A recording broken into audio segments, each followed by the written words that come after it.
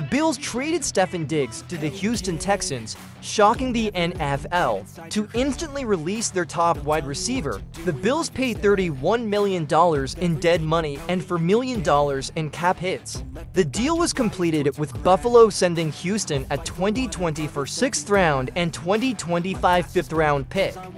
Bills received a 2025 2nd rounder. Quarterback Josh Allen revealed the deal to the public on Thursday, April 18, after being notified by Bills general manager Brandon Beane. "We lost a lot of veteran leadership this offseason due to changes. Steph is one of them," Allen told reporters. "The company is like that.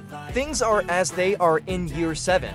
Making squad adjustments doesn't pay." Allen stated that Diggs responded to his text exchange. "I am grateful for his support and love, and I wish him the best. Many valued him.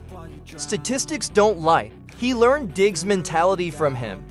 The younger players were inspired by his approach to every practice." Like I'm losing, won't bother hiding my bruise.